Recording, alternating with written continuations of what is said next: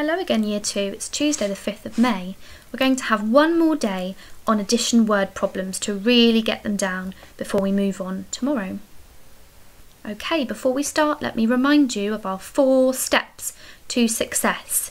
We're going to read the question carefully, decide which operation to use. Now we know it's going to be addition, but there are some clues to find in the words, in the problems, aren't there? Words like altogether, total, more, we'll look out for those. Then we're going to decide which method to use. Sometimes it's good to use a number line if we've got 2-digit numbers that we're working with. And sometimes, if we're just adding on ones, it can be better to use our fingers, can't it? And then we're going to check our work just to make sure at the end. Okay, here are our questions for today. You can pause the video here and have a look. Or you can keep playing and we'll do it together as a team. It's up to you. So I'll see you in a minute for tick or fix.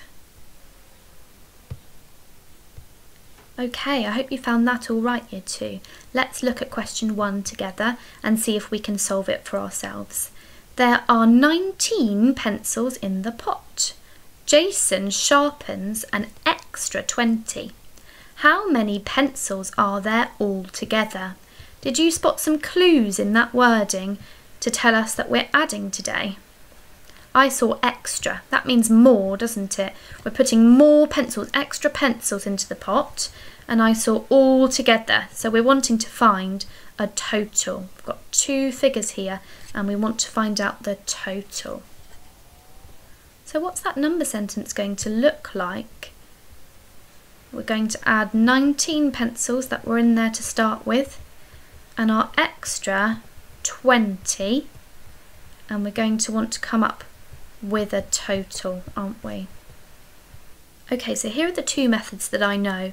I'm going to choose a number line because I've got 2-digit numbers here. I know that my hands will come in handy in a minute when I add on these ones, but I have to use a number line because I don't have 20 fingers or 19 fingers. Okay?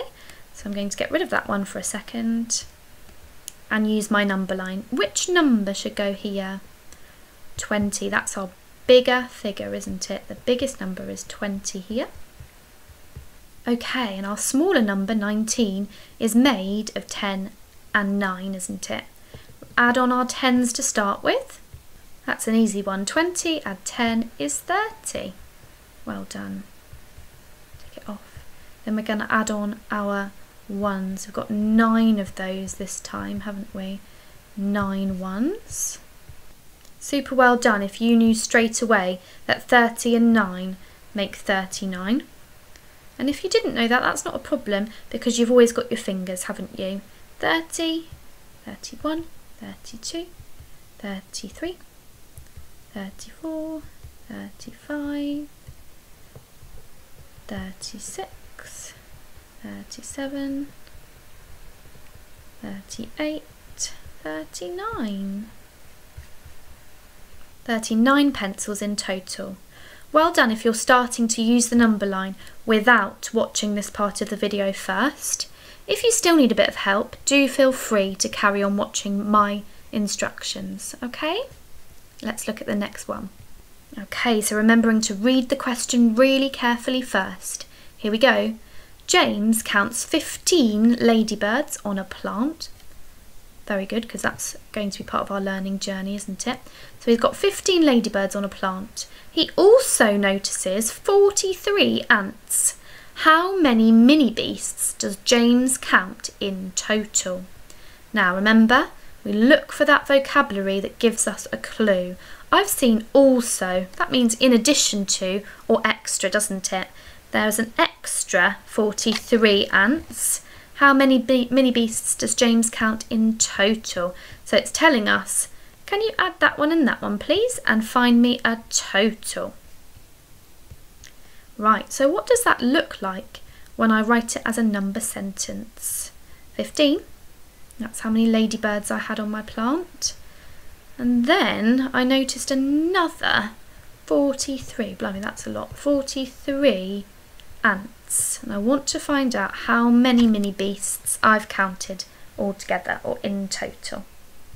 So I've chosen to use my number line to start with, and I'm going to put my bigger number here. Now this time the bigger number comes second, it's 43, isn't it? And that one is much bigger. So putting it at the front is going to save lots of time. Then I'm going to split this number up into tens and ones, and add on the ones first.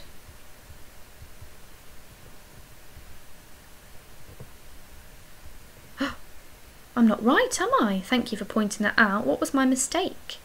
Yes, I always add the tens first. Silly me, I wasn't concentrating.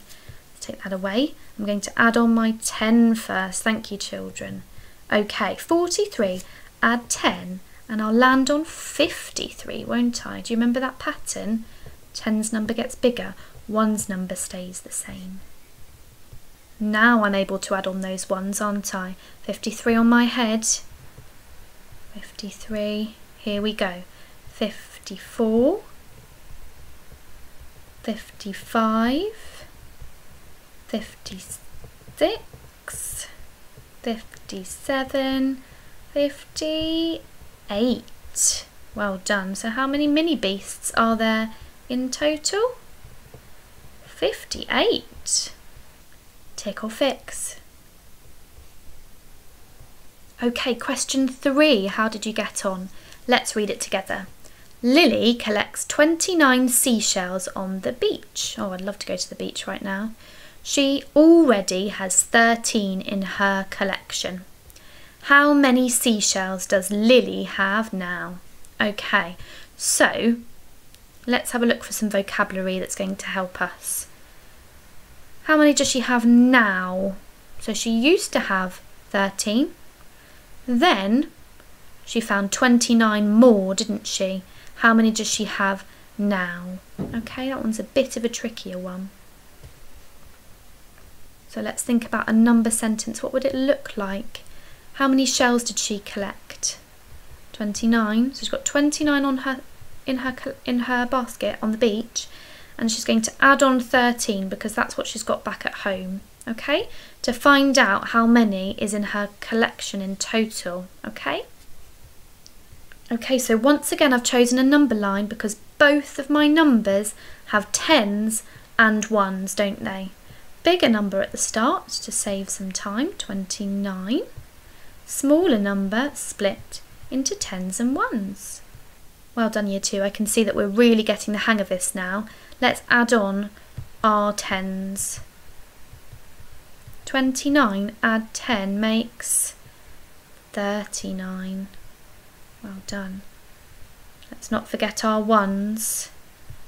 3 1s to add on.